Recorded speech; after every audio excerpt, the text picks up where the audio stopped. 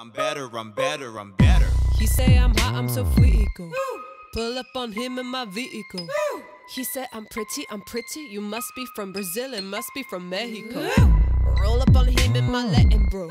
Hey guys, what's up? Welcome back to my channel. This is MaShelle Dean. So today's video is all about this gorgeous eyeshadow look featuring the Jaclyn Morphe collection. Now this is my very first time ever using a Morphe palette, period. And what really drew me to this palette is just all the beautiful colors. But I'm gonna tell you, the colors that really drew me were these colors right down here at the bottom. So this blue, this purple, and all these greens and teals, because I really wanted a bold eye look, and you can't get any bolder than that, okay? So that's what drew me to this palette. So if you want to see how I created this look, then keep watching.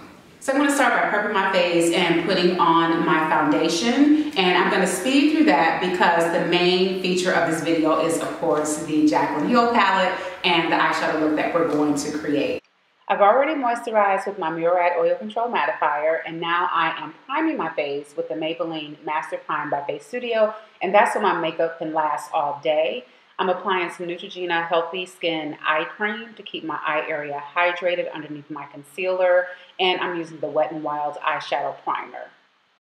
I'm using my Holy Grail foundation, my Estee Lauder Double Wear Foundation. I love this. It's a matte finish, it's a buildable coverage, and it controls oil, and it stays in place all day. I'm evening out the skin tone on my eyelids with the LA Girl Pro Concealer in the color Toast. After I blend it with a beauty blender, I sweep a little bit of translucent setting powder over the eyelids for a smoother eyeshadow application. So here we go. Feel the adrenaline taking control. Get high no low. This moment of truth hidden under my tongue. I did let my concealer settle on my face for about 2 minutes before blending it out, and I do this to have better coverage with the concealer. I'm using my favorite contour powder ever, the Sasha Powder Blush in Matte Brown.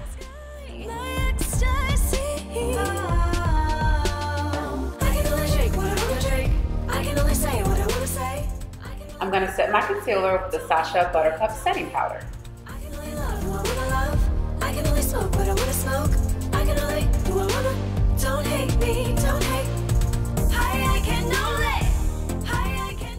I'm setting the rest of my face with the Maybelline Fit Me Matte and Poreless Press Powder in the color 360.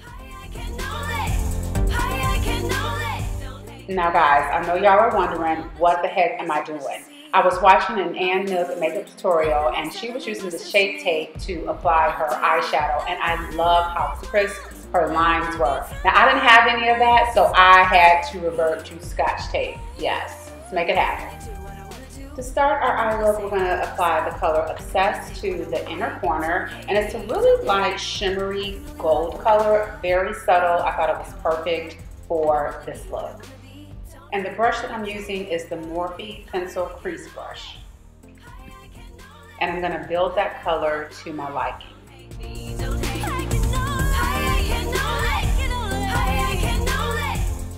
For the transition color, I'm going to use the color Roxanne. It's like a burnt orange, but it's not too light, it's not too dark, and it's a perfect transition color to use on dark skin. And I'm going to sweep that pretty much all over the lid, but I start in the crease and then I sweep up just to transfer some of the color up towards the eyebrow and then down towards the lid, again for a nice smooth transition when we start to apply our other colors in this look. And I'm using the Morphe Crease Fluff Brush. Next, I'm going to apply the color Pool Party to the lid, and it's a really pretty tealish green, and this is a shimmer color. I'm trying to do my best to tell you what the color is like, and also if it's a matte or shimmer, just in case you want to recreate this look and you don't have the Jaclyn palette. And I'm using the Morphe Oval Shadow Brush to apply all the colors to the lid. Next, we're going to apply the color Jada, and this is the second color in our ombre look, and it is a deeper teal, so it's the same shade as the shimmer we just applied, but it's a deeper teal color, and it is a matte finish. Now we getting ready to twerk, y'all. Not for real, that's the name of this color. And this is a really pretty, like electric cobalt blue. And I'm just gonna apply that to the outer corner of the eye. And this completes the final color in our ombre look. And I'm really packing the color on because I want the color to be bold and vivid. And I apply a little bit and then I'll go back, apply some more powder to the brush and apply more until I'm satisfied with the intensity of the color. I can only say what I want to say. I can only think what I want to think. Don't hate me, don't hate. I can only love. Now I'm going to apply the color Diva to my crease, and Diva is a hunter green. It is more in the medium shade, and it is a shimmer shadow. I'm applying the color to the crease area first. So I want the most intensity to be in the crease. And so I'm applying the color there first and then dragging the brush and blending upwards and then blending down into the crease so there's a smooth transition between this Diva color and then all the colors on our lid. I can only do what I want to do. I can only say what I want to say. I can only think what I want To smoke out the eye, I'm going to apply the color Enchanted to the very outer corner and just kind of move it up a little bit until I'm satisfied with the smokiness of this look. Now, Enchanted is definitely a hunter green. It's a deep, dark green, perfect for smoking out this look, and this is a matte finish. Now, I want this look to be really bold, and so I'm going to keep building up the coverage by adding more powder to the brush and applying it in the outer corner and then dragging it up until I'm satisfied with the look. There's only one. Hey, I can only do what I want to do. I can only say what I want to say. I'm going to go back and reapply some of the transition color that we applied initially just to make sure there's a smooth transition.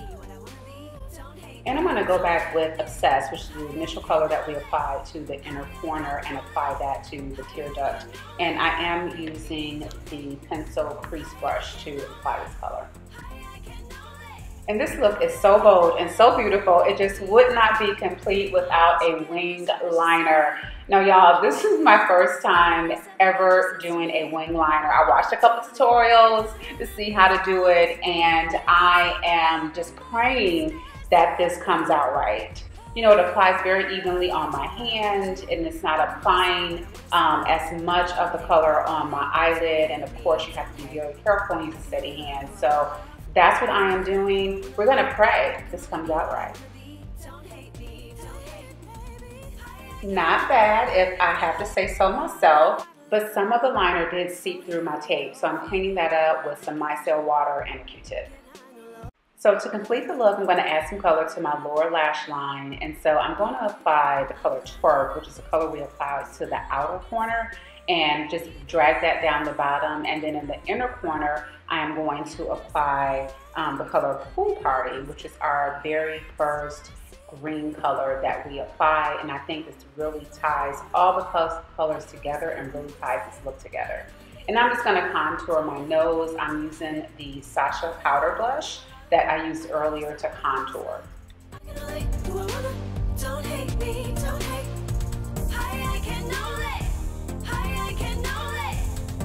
And I love highlighting my nose with the shimmer color in the NYX contour palette. So I'm just going to apply that with my fingers, and then I'm going to blend everything in with a foundation brush. All that you're getting is all that you see. I'm good. Nothing else ever made much sense to me. I'm not doing it. For blush, I'm using the MAC powder blush in Swiss Chocolate. I can only do what I want to do. I can only say what I want to say.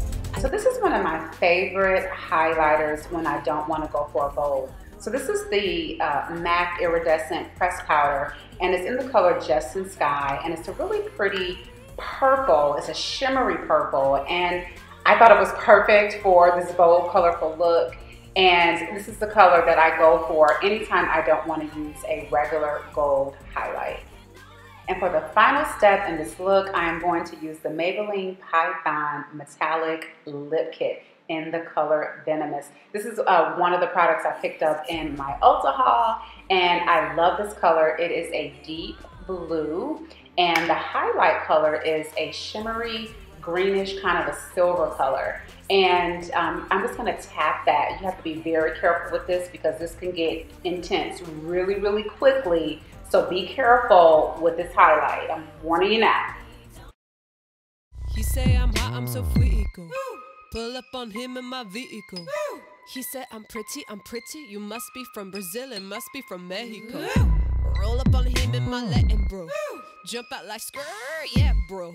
You need a chick like me to make you wanna leave them other broads you know now. So you guys, this is the finished look, and I'm so happy with how everything turned out. This is my very first time doing a bold, colorful, I call it my peacock look. So this is my very first time doing a really bold eyeshadow tutorial, and the reason why is because I've really been having a problem with my eyeshadows showing up as pigmented on camera as they do in person. So I wanted to get a palette that was highly pigmented, number one, but then one that had a lot of bold colors so I can create some really creative and fun and festive eyeshadow looks. I basically went on an Ulta haul. So I went in Ulta just to pick up the Morphe 350 palette, and they had this one here, the Jaclyn Hill palette, and then they also had the Morphe 3502 palette, and I decided to go with this one over the 350 because of the color palette. Now, I love the range of colors here. So this is basically a neutral palette,